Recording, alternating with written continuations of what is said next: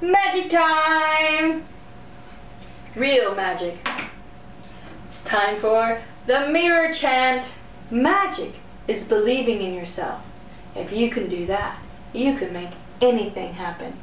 So whether you use a plain mirror or whether you use one that's a little fancier, it doesn't matter at all. Here's how it goes. Do you know it by now? Say it with me. Mirror, mirror in my hand, I want you to understand. I like who I am and what I see. I like who I choose to be.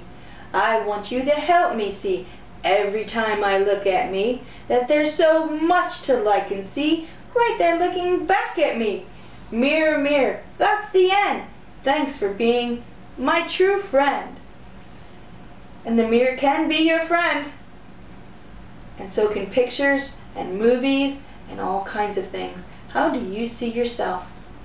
Have you taken lipstick or toothpaste or something and put a smiley face on your mirror?